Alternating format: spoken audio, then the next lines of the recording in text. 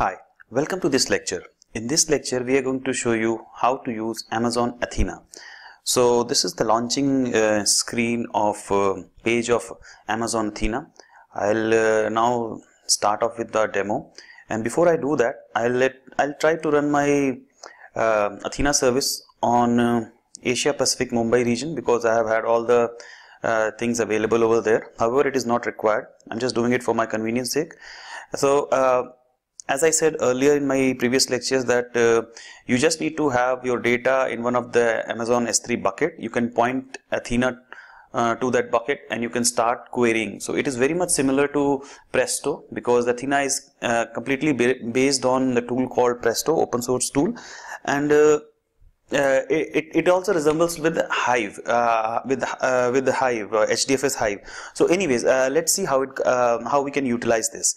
So for the sake of demonstration purpose, I have created a bucket called Demo Athena Tool. I have given it a public access because I don't want any, during the period of my demonstration, I don't want any kind of permission related issues occurring. So I've created a public bucket and I have put one of the CSV files.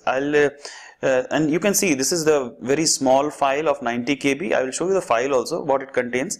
So basically it contains first name, last name. It's a comma separated file, so it has all the first name, last name, company name, address, city, county, state, zip, all those things. So if you look at this file, it is already structured file, but we can also go ahead and upload any unstructured file or semi-structured file. That is not a problem at all with this tool. So for the sake of simplicity and demonstration purpose, I'm going to use this CSV file. So I have added this file here, and now I am going back to Athena. Now in this Athena, I'm in the Mumbai region. Now I'm going to create a table. So in order to create a table, I will point this to S3 bucket data. I can also use a Glue crawler, and for this Glue crawler, you can just go ahead, set up your Glue crawler on your data which you have kept in your S3 bucket, and then it will start cataloging the information that you have, and then it will give you suggestions, and then based on the suggestion it will create a table.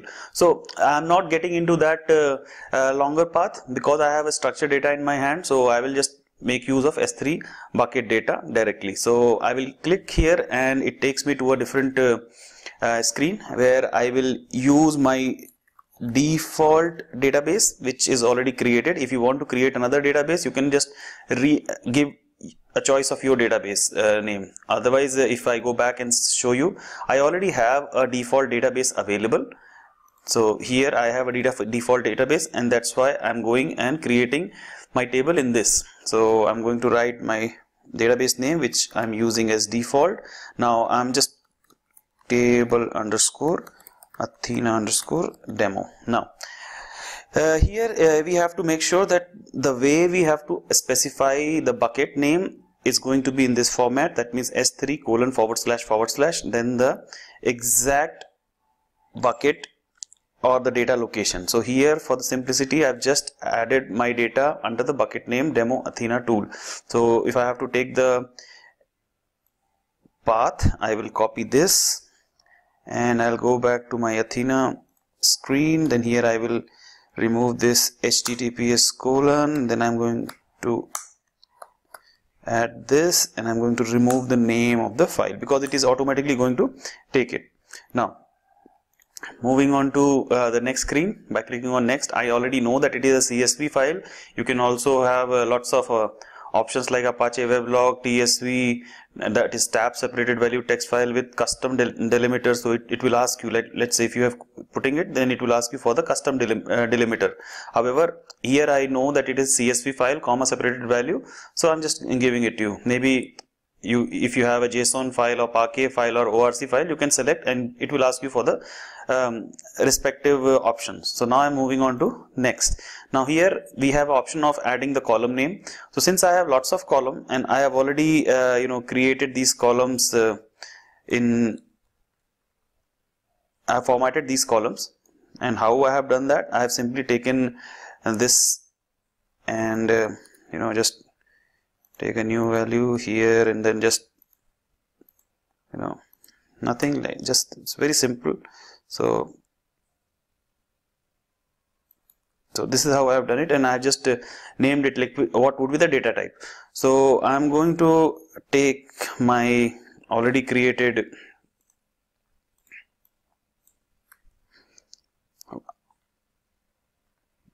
column values, and now I'm going back to my screen. Here I have option of either adding manually or I can bulk add the column. So I'll click on this and I will, and see here it says ID space data type comma another name of the column and then the data type. So what I'm going to do, I'm going to paste it over here. Now you see it's name of the column, then the data type, then comma, the last one will not have a comma, and I'm going to add it here. Now you have to check if all the columns are correctly filled in. Now you can click on to next, and then we come on to a screen where it asks you to do the partitioning of your columns. Now my data is a very small data set, like 90 KB, but here we are talking about huge data set, maybe 2 GB or 3 GB or maybe more than that.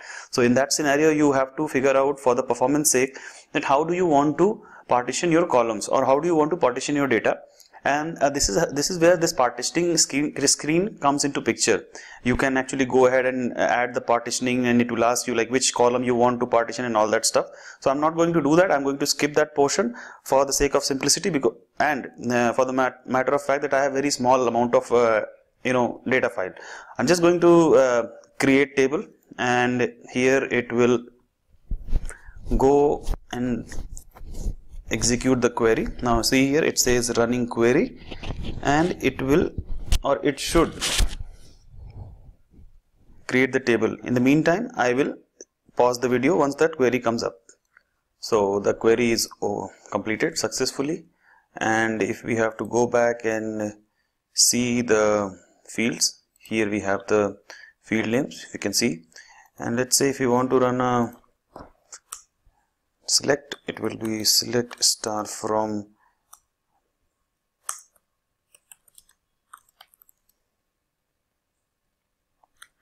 table underscore Athena underscore demo, and you got it. So you have all the fields. Now it depends like what exactly you want to do. It's a ANSI SQL, and similarly you can create your views as well. So entirely depends like what exactly you want to query, how you want to query, because it supports ANSI SQL, and it's very easy to use. So hope this lecture was useful for you, all of you. And if in case if you want me to create some more demo videos, which I am anyways going to do, but in case if you want me to create any specific demo videos, please let me know. I will do it those first, and hope it will be helpful for you. Thanks for watching.